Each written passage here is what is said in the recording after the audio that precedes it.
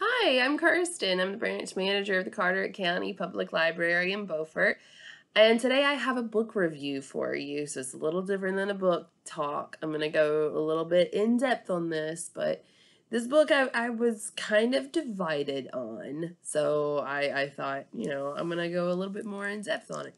It's called The Final Girl Support Group by Grady Hendrix. The reason that I'm so divided on this book is because I love horror movies. I've grown up watching horror movies. It's part of my thing, and it's I don't know who doesn't love a good scare every now and again. So things like Michael Myers and Jason and Freddy and Leatherface and all them. I grew up on that. I love those. They're some of my absolute favorites, especially Michael. So when I'm reading the description of this book, and it sounds like it's about this group of women who've all gone through certain things, like maybe they were attacked at school or something, and they are now in this support group together trying to comfort each other and trying to get each other through the hard times and get each other through that trauma.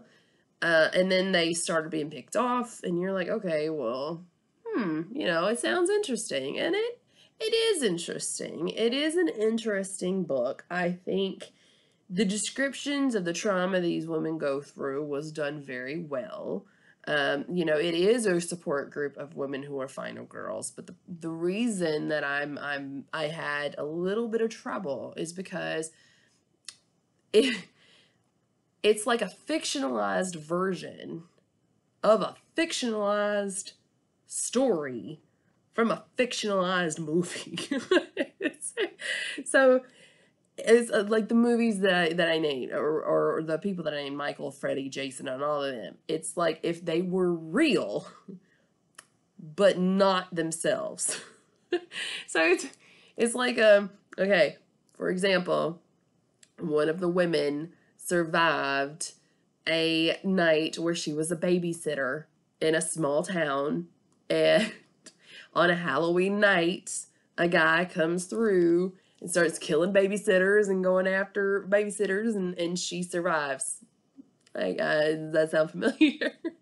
One of them, she was in Texas and with a group of friends, and her group of friends are in a van together, and the van breaks down in an unfortunate area, and they start getting chased by this crazy man and his family.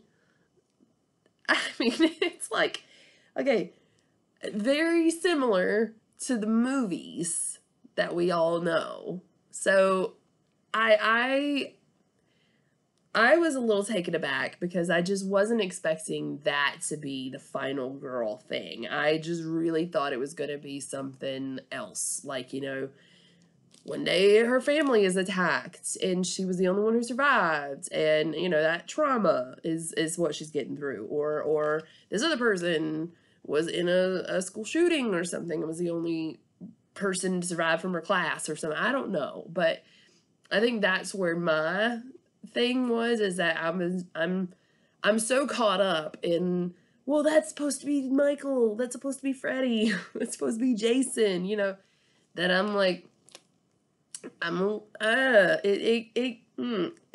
struggled with that. That is the biggest thing I struggled with. I think the book is really well written. I think the character development is great in that, you really can empathize with these women. These women survived traumatic things, and now what do they do? How did that shape their personality? And like the main character, Lynette, is very closed off and is very scared to open herself up, and she constantly she has a cage on the inside of her door so that she can trap somebody in there if she needs to, because she's so worried about getting found and somebody coming after her again. And then they're talking about, what does it mean to be a final girl? What does a final girl even mean?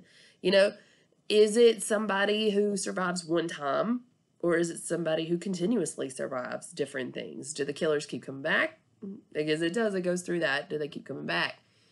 And I think what really baked my noodle is the one that was supposed to be that Scream, the one that survived Ghostface from Scream, or the version of Ghostface in here, which is not the real, you know what I mean.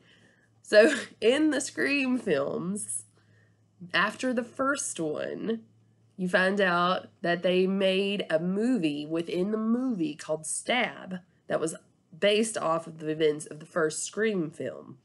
Well, in this, there's a movie called Stab that's based off of the events of the girl who's supposed to be like the Scream thing. So it was to me too many parallels. I didn't like it. I was so caught up in trying to figure out why these are the same people from, or supposed to be based off of the same people from real movies, that I don't know, I was taken out of the book a lot. And I think for me, a good book is one that I can get into and stay into and not be drawn out and pondering, real things.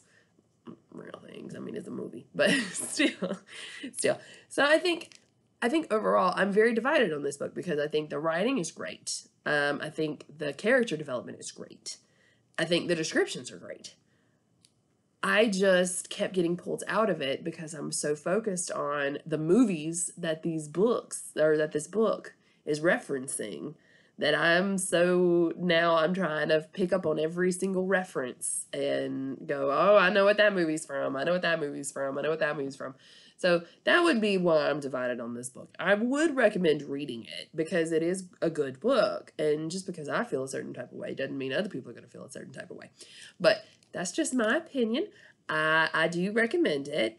We've got copies at the branches, so give it a read and see what you think about it. Again, Final Girl Support Group by Grady Hendrix. And let us know. Let us know how you felt about it. Come in and talk to us. We love when somebody comes, or when people come in and talk to us about the books. Lets us know how they feel about them. So thank you for watching, and I hope you get a chance to read it.